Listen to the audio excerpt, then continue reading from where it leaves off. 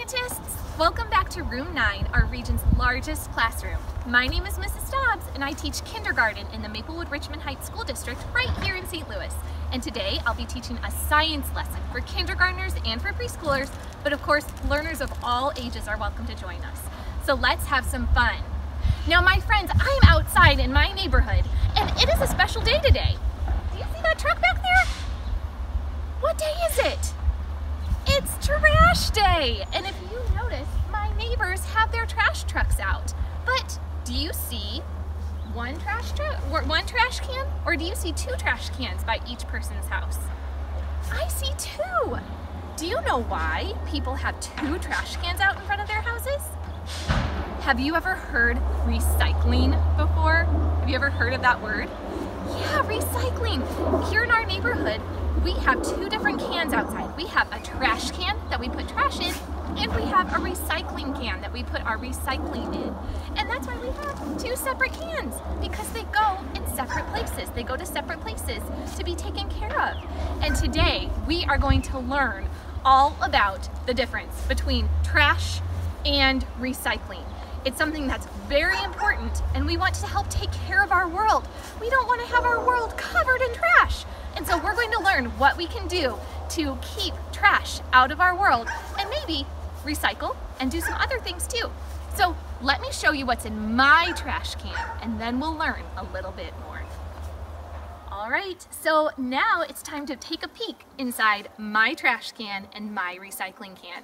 Now we noticed that in my neighborhood, a lot of my neighbors have two big cans outside of their homes. They have a trash can and a recycling can. And we want to know what is the difference between the two. So let's take a peek. All right, let's take a peek inside our trash can first. Now your trash can might look a little bit different than mine. Ooh, it's a little stinky, a little smelly in this trash can, but we can't really see what's inside. Huh, it looks like there's a big bag full of other stuff. And you know what? That's what happens whenever you throw things in the trash can. You need to put it in a trash bag. That way, the trash collectors will come and they'll pick it up. And I know that in our trash bag, we have a lot of things that just can't be recycled. Mr. Stobbs and I try to recycle as much as we can, but not everything can be recycled. So I know in there we have maybe some chicken bones, or we have maybe some cheese that got a little stinky and a little moldy that we didn't get a chance to eat. So it's a lot of food things that we might throw away. But we also have some other things in there too that we just can't recycle. All right, though, let's take a peek in our recycling bin next. And your recycling bin might look different than mine. Let's take a peek. Huh, I don't see a bag, do you? That's because, you know what? Plastic bags cannot be recycled. They kind of hurt the machines. Whenever the machines are sorting through the recycling, it can break the machine. So don't put a plastic bag in your recycling. But if you look closely, I see paper. There's some paper bags. There's also just some printer paper. I see some plastic bottles. I see some glass. Now some recycling companies don't let you recycle glass. We're lucky that we live in a neighborhood that does let you recycle glass. But talk to Mom and Dad to see if you can recycle glass. And we also have cans. There's cans in here too. So all these things can be recycled, which means they can be turned into something new. And we're going to learn a little bit more about that in just a minute. So let's go back up to our classroom and learn more about trash versus recycling. All right, my friends, we're back in our classroom and now we want to learn even more about how to recycle, or what goes in the recycle can and what goes in the trash can. We want to know what's the difference and why do we have them?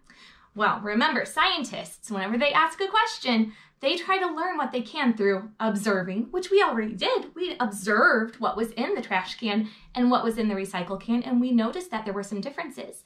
But then, remember, scientists will read a book. And so we actually have two books that we're going to look at today. We're going to read all of this book because this is a storybook, but it also gives us true information.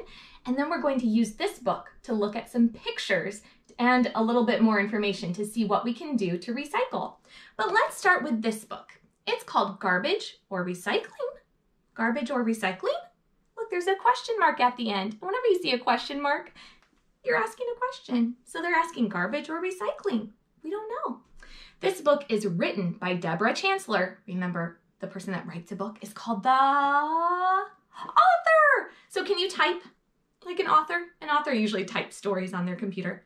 The author writes the words, and then the illustrator of this book is Diane Ewan, and the illustrator is the person who draws the pictures. Can you draw the pictures? Good job. And this book was published by Crabtree Publishing Company, and they gave me permission to read this book to you. Garbage or recycling? Garbage or recycling? A story about garbage and why it's important to recycle. It was a rainy weekend. Nasir and Nadia were bored. Can you show me a bored face? Yeah, have you ever felt bored before? You know what though? Sometimes whenever you're bored, then you come up with the very best ideas. So it's not always bad to be bored. Sometimes whenever you're bored and you're going, what can I do? What can I do? You think, I know what I can do. And you come up with a great idea. And I think that's what might happen to these two kids. But then Nadia had a brainwave. Oh, we were right. She had a brainwave or an idea. Let's make a model out of junk, she said. Should we make a robot? Asked Nasir. Great idea, said Nadia. We can enter it into the school competition. And look, they have a flyer that says, school recycling competition. Make a junk model from recycling. Oh boy. We need to use things that can be recycled, said Nadia. She picked a can out of the recycling bin. Oh, I had a can in my recycling bin too. We can call our model a recycling robot. Cans made from a metal called aluminum can be recycled to make new cans or used to make parts for planes and bikes. Oh my goodness, my friends, it just gave us some information. So whenever you throw your can into the recycling can rather than into the trash, the recycling company can turn that can into a new can, or it can even turn it into a bike or make parts for an airplane. Wow, so your can, I have a can right here.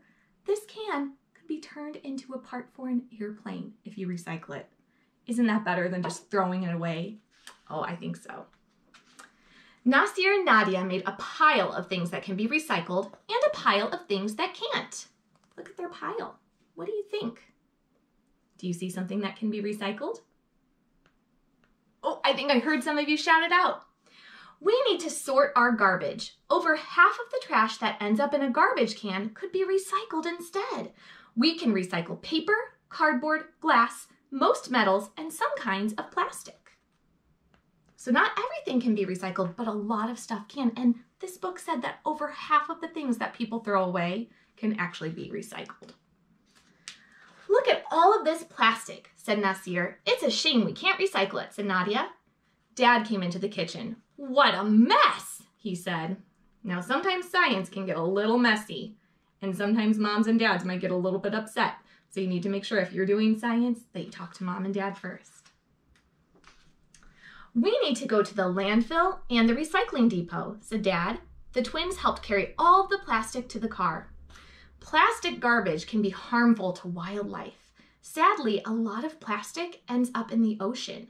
We all need to use less plastic to stop this from happening. Oh, look at this poor sea turtle. He's caught in some plastic twine. And look at all these other things that happen sometimes. Sometimes animals they eat plastic or they get caught in it. So sad. So it's better to recycle it if we can. The twins were shocked by what they saw at the depot. Look at all of this waste, said Nasir. Can any of it be recycled? Asked Nadia. Some of it can, said Dad. Oh my goodness, look at all of that pile of junk. We're going to see what we can do to make it better. What about the rest? Asked Nasir. It will be buried at the landfill site, said Dad. Have you ever heard that word before? Landfill? I think we might need to learn a little bit more, and I think this book might be able to teach us more about that. When plastic is thrown out, it takes a long time to break down into safe, natural materials. Some plastic bottles take 500 years to break down. So whenever you throw away a plastic bottle, it will be on the earth for 500 years. But what about if you recycle it? You know what? it will be melted down and turned to a new bottle. So then it won't just be hanging around for 500 years. It will be used again. The twins didn't like this idea very much. They didn't like the idea of plastic sitting around for 500 years. We must recycle as much as we can, said Nadia, and reuse what we can't recycle, said Nasir. Ooh, reuse. Do you know what that means?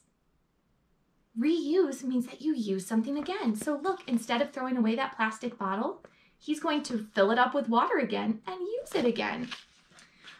We need to reuse things instead of throwing them away. Don't throw out your old toys. Share them with someone else instead. How many of you have ever had hand-me-downs before?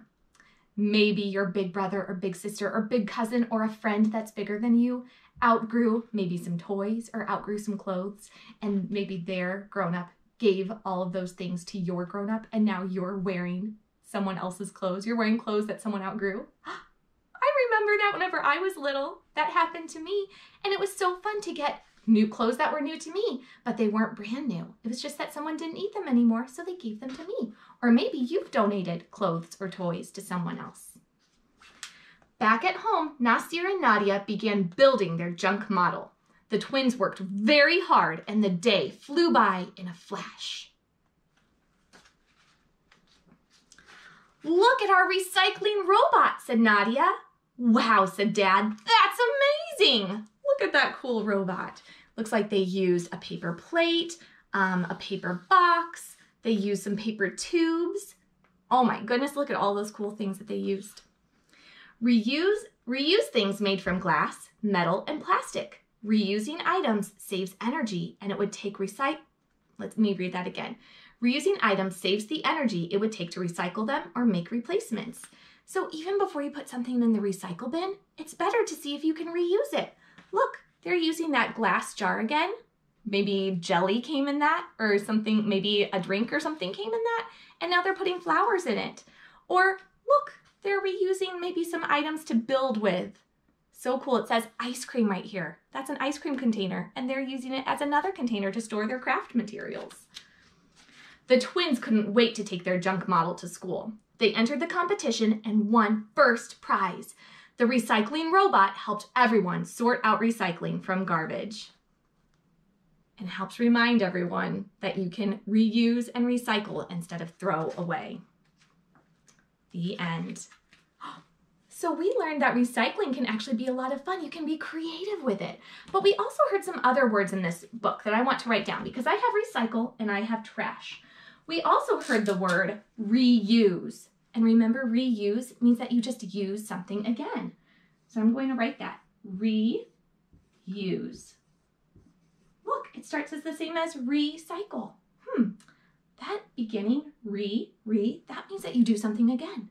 So recycle means that you're cycling it back over and over and over again, making something new again and again and again. And reuse means that you don't turn it into something new, but you use it again and again and again. I also heard a word called donate. And donate means that you give something that you're not using to someone else so they can use it. So instead of throwing away your old clothes that you don't fit in anymore, give them to someone else who might need them. That keeps clothes out of the landfill. Or if you have toys that you don't like to play with anymore, give them to someone else, and then they can use those toys too. And again, that keeps stuff out of our landfill. All right, my friends, I want to read just a little bit from this book too, because this book has more real pictures that show us the importance of recycling. So let's look at this book. It's called Now We Know About Recycling. It's by Dr. Mike Goldsmith, and it's published by Crabtree Publishing Company again. And again, they gave me permission to read this book. Now, we're not going to read this whole book. So instead, I'm going to look at the table of contents, and I'm going to find what I want to show you in this book. Because remember, this table of contents, it gives us titles and then tells us what page to look at. So it says, why recycle? That's something that I still want to know. And let's go to page 6 for that. Why do we need to recycle? Oh my goodness, look at this picture. Do you know what that is? That's a picture of a landfill. That's where your trash goes. Whenever you throw trash away, it goes to a landfill. And there are landfills in the city. There are landfills around St. Louis. Now, do you think it would be nice to live near a landfill? No way. It would be stinky and there would be trash everywhere. It could be dangerous. So we want to try to keep as much as we can out of that landfill, because remember, in this book, they said that some things that you throw away stay around forever and ever. They stay around for hundreds and hundreds of years and they don't break down. Where if you throw away maybe some bread that got moldy, some moldy bread that you just didn't get a chance to eat, will that get broken down pretty quickly? It will. Or maybe an animal will come around and eat it. So if you throw away some food, things like that, that won't stay around forever and ever and ever. But if you throw away metal or plastic or glass, that might be around forever and ever and ever. Now, we don't want to throw things away because it hurts our land, but also it hurts our animals. Remember we said in the other book that animals might eat the plastic or get caught in the plastic? Yeah, so we want to make sure that we're taking care of the earth and taking care of animals and also plants by recycling instead of throwing things away, or by reusing things. All right, my friends, let's see. I'm going to go back to my table of contents because I know there's something else I want to tell you about that we can add to our list besides recycle and reuse and donate. I want to tell you about something called composting. And I see on the table of contents, it says composting right there with page 20. So I'm going to go to page 20. Have you ever heard that word before, composting? It's kind of what I just talked about with the bread. So let's look. Composting. Now, composting, and I'm not going to read all of these words, I'm going to kind of take what they say, and I'm going to tell you what it says. Now, composting is whenever you take leftover food that you haven't eaten, and you put it in a bin, or you add it to your garden, and it turns into soil. Now, you can't put all of your leftover food in the garden or in a compost bin, because things like meat or cheese or milk, things that have come from an animal, those get really, really stinky in your compost bin, and they sometimes start having bugs come. You might get bugs in your compost bin. But if you put things that come from plants, like leftover carrots or leftover bread, because bread comes from a plant, or crackers, or let's see, maybe your apple core, after you're finished eating your apple and you just have the core left, you can put that in the compost bin, and then you can turn it into really good dirt for a garden. And that is a great way to use your leftover food scraps. So here's a picture of a compost bin. You can see this kid is putting a banana peel into the compost bin. And sometimes there are worms inside a compost bin, and they will turn that banana peel into good soil that you can then use for your garden. So that's something that we can add to our chart, that you can compost things instead of throwing them away. Now, if you throw away a banana peel in the trash, it's okay. It will get broken down eventually in the trash. But if you put it in a plastic bag, remember how I had plastic bags in my trash can? Remember? Then it's going to be harder for that to get broken down. So it's better to put it in the compost. So I'm going to write that, compost.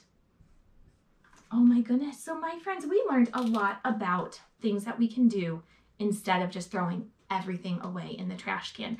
And I wonder if you do some of these things at home. Okay, I want you to show me. All right, if you recycle at your house, can you jump up and go, I recycle? I recycle. Okay, if you reuse things in your house, can you jump up and say, I reuse, I reuse? Oh, I see you. Look at all of you. If you've donated things, or maybe if you've had things donated to you, can you stand up and say, donate, donate?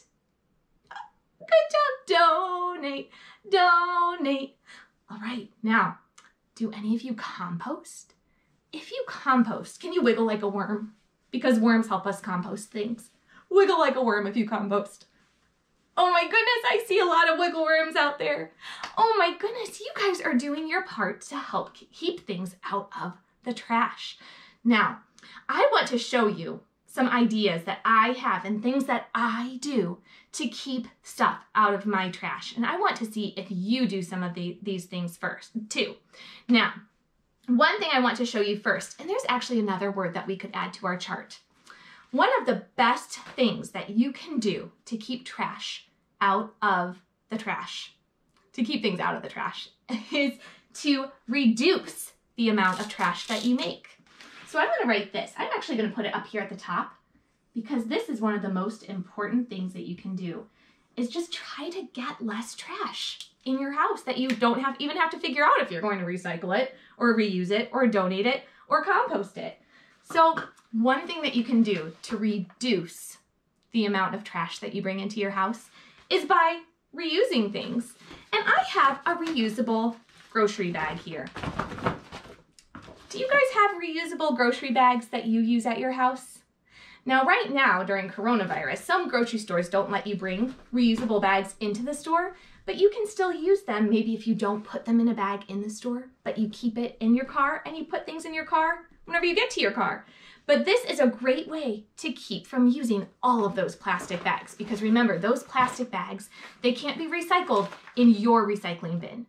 Now, grocery stores, if you've ever been to a grocery store, outside of the grocery store, sometimes inside, they have a special place where you can recycle grocery bags, but it's even better to bring your own. So reducing the amount of trash that you make is a big thing, and you can do it by reusing things. Now, I want to show you something else that I reuse at my house. Whenever Mr. Stobbs and I go to the grocery store, we sometimes get some ham or turkey for sandwiches, and it comes in a little container like this. You know what? Whenever we're done with the ham and the turkey, we wash out this container and then we reuse it. We put other leftovers in this. So sometimes we might put some pasta in here, or if we cut up some carrots, we might put the carrots in here. So we're reusing this over and over and over again. And we always just wash it out and we put it back in, put other things in there. So that's a great way to reuse something at your house. So if you have something like this, reuse it. The same thing, let me show you. I actually have two things right here. Look at these glass jars. The first time I bought this glass jar, it had jelly inside. It had some strawberry jelly. Yum, yum, yum. Whenever I finished the strawberry jelly, I washed out this jar, and now I keep pencils and pens and scissors in it. And it's a really pretty way to store things. And the same thing with this. This had yogurt in it, and now I use it to store all of my dice that I use in my kindergarten class. And it's a pretty way to store things. So if you ever get jelly or something in a glass jar, you can wash it out and you can reuse it. You could even put flowers in it if you wanted to. Wow, that's a great way to reuse things. Let's see about some other ways that we can reuse. Oh, you know what? How many of you have ever gotten a present before that came in a really pretty bag? Look at this beautiful gift bag. I got a present in this. And you know what? You could, after you're done opening your present, you could just throw this away. But then it will stay in the garbage bin, or it will stay in the landfill for a long time. But look, someone gave this to me once, and it was still really nice, so I'm going to keep it. And whenever I have a friend who has a birthday, I might put their present in it, and then they could give it to someone else, and then that person could give it to someone else, over and over and over again. So that's another way to reuse. You can give it. It's kind of like I'm donating it, but I'm also reusing it as a gift bag. So fun. All right, now there are other ways that you can reuse, and you can be really creative. So if you've ever had a soda bottle before, this is a soda bottle, and you can recycle this. This can definitely go in the recycling bin, but you can also reuse it if you would rather. So what I did, I cut a plastic bottle in half. Look at this. Here's the top and here's the bottom. There are lots of different ways that you can reuse this plastic bottle. One thing that you could do, if you have a garden, you can put this over the plant that you're growing, and it creates a little greenhouse and keeps it nice and safe so that squirrels don't eat the plant. You also could turn it upside down, and you could use it as a funnel. So you could pour water in it and watch it swirl, and it comes out this way. Or you could put sand, you could scoop up sand, and then the sand will go psh, fall out. That's a way that you can reuse this. You can reuse this to hold different things. You know what? Downstairs in our basement, we have some of these holding different nails and screws and things that we might need, little things. So again, you can reuse these objects and use them in different ways. The same thing with a can. You could fill this with different objects. Let me put some dice in here. You could make a musical instrument. You could make a shaker. So fun that you could reuse this in a different way. It's not just a can anymore. It's a musical instrument. So fun.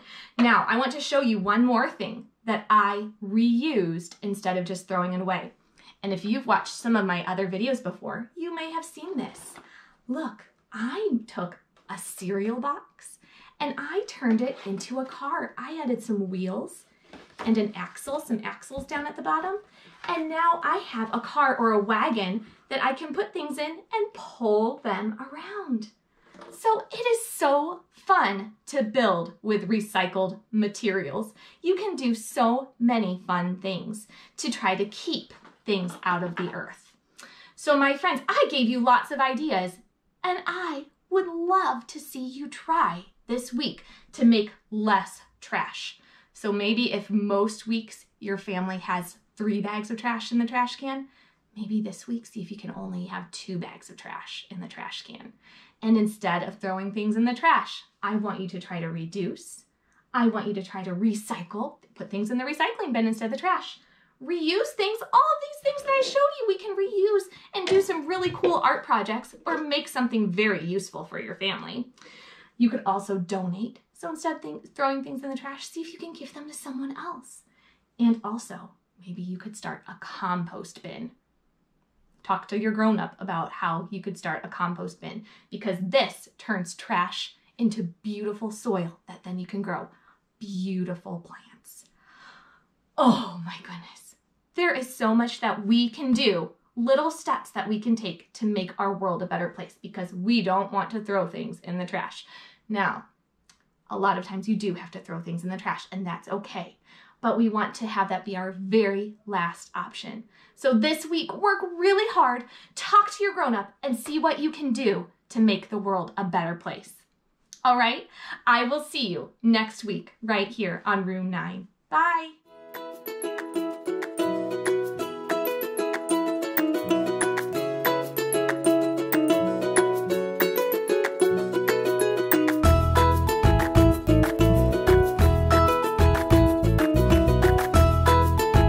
Teaching in Room 9 is made possible with support of Bank of America, Dana Brown Charitable Trust, Emerson, and viewers like you.